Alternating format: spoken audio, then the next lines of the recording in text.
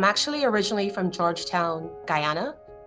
I came to the United States when I was 11, and after living in New York for a year, we moved to Miami, and Miami has been my home ever since that time, except for a 7-year stint in Gainesville, Florida, where I went to university and to law school.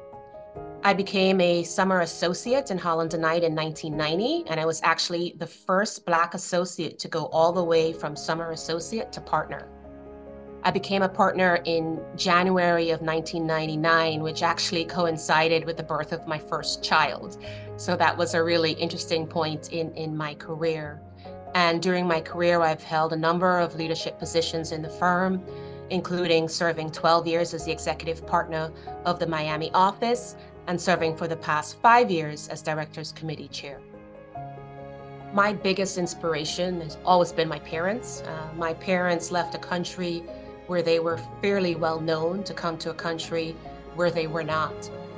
There was political and economic turmoil during that time, and that meant leaving their money behind because there were restrictions on how much currency could be removed from accounts for travel. My parents worked hard. My mother, who was a homemaker in Guyana, returned to the workforce, worked weekends and holidays, and they had successful careers and were able to send both my brother and I to university. And they always underscored the importance of education. That was the #1 priority in our home. Their dedication, their hard work, their sacrifices all resonated with me and were the impetus for me wanting to be successful. I would say that I'm an introvert, and my approach initially to navigating big law was to just sit back, listen, and observe. And I certainly didn't want to perpetuate any of the negative stereotypes out there about Black women. But I did realize at some point in my career that it was also important to be heard, to advocate for yourself and to advocate for others as necessary. You have to believe that your voice is important. You have to believe that your opinions matter. And in an environment that is extremely competitive, like big law, and overflowing with type A personalities, you aren't going to be successful unless you're willing to ask for what you want. My mother always had a saying that she lives by: you don't ask, you don't get. I really believe that representation matters, and it certainly matters in big law.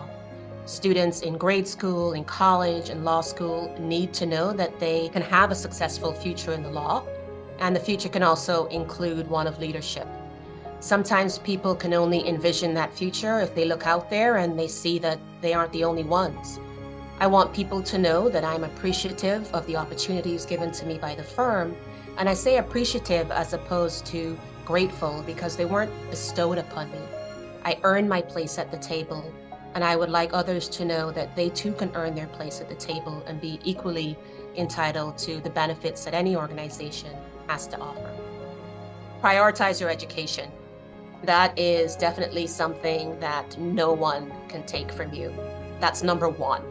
I think people need to learn to push through adversity. You know, everyone is going to face it at some point in their lives and in some point in their careers.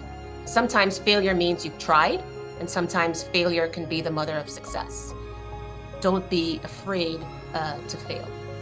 And pursue your dreams and pursue your goals, and don't give up, but be flexible, because sometimes circumstances change and you may need to modify those dreams and goals.